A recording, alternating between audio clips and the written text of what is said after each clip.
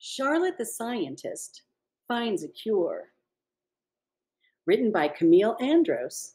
Illustrated by Brianne Farley. Charlotte was a serious scientist. She spent her days doing research, performing experiments, and solving problems.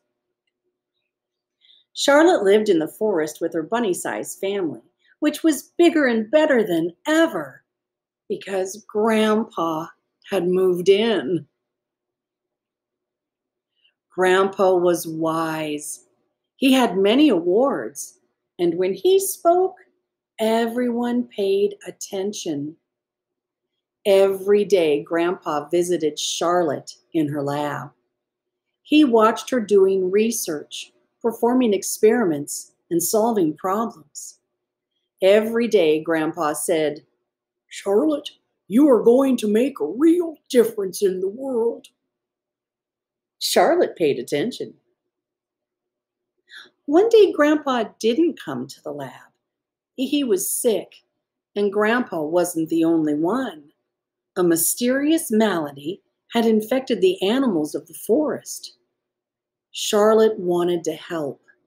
Maybe this was her chance to make a difference.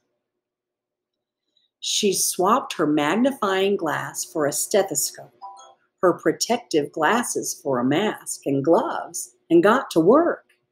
It was time for some serious medical science. Charlotte would find a cure. First, she collected a complete medical history on each patient. What seems to be the problem? Next, she gave a thorough physical exam. Patient privacy was a top priority. Then she gathered specimens. Next, but her results were inconclusive. Charlotte was stumped.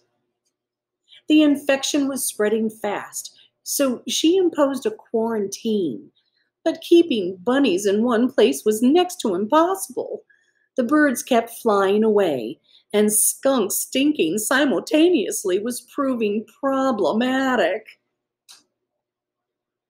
Meanwhile, a team of doctors arrived to visit Grandpa.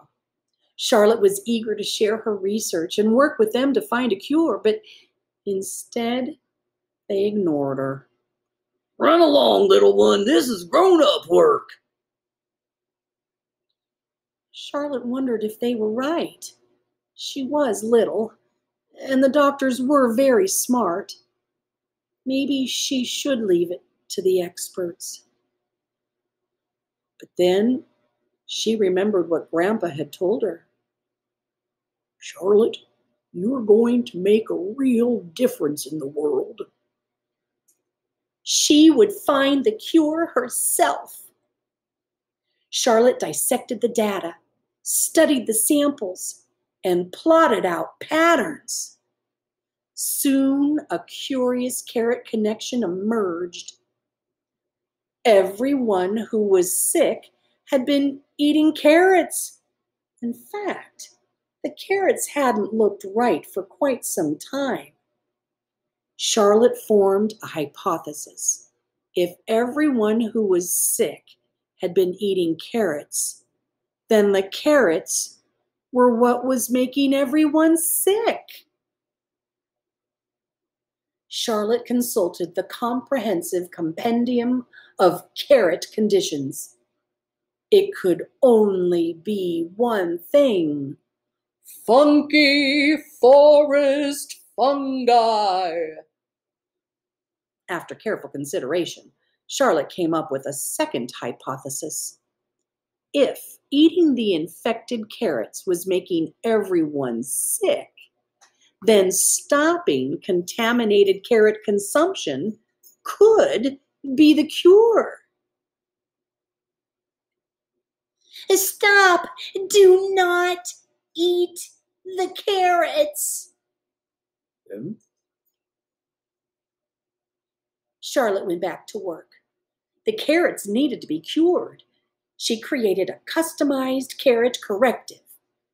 Charlotte thought a few sprays a day should do the trick. It worked. But Charlotte didn't stop there. She conducted a clinical trial to see if eating cured carrots could mend the malady. It did. Charlotte realized she didn't need to be the oldest or smartest.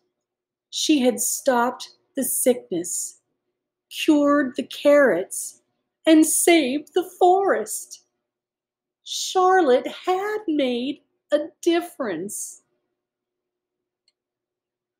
And best of all was the difference in how she saw herself.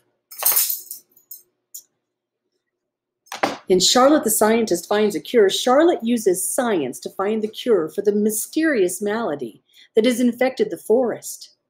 Doctors, researchers, and other medical professionals use science to diagnose, treat, prevent, and cure diseases. Many scientific and medical terms are used in this book.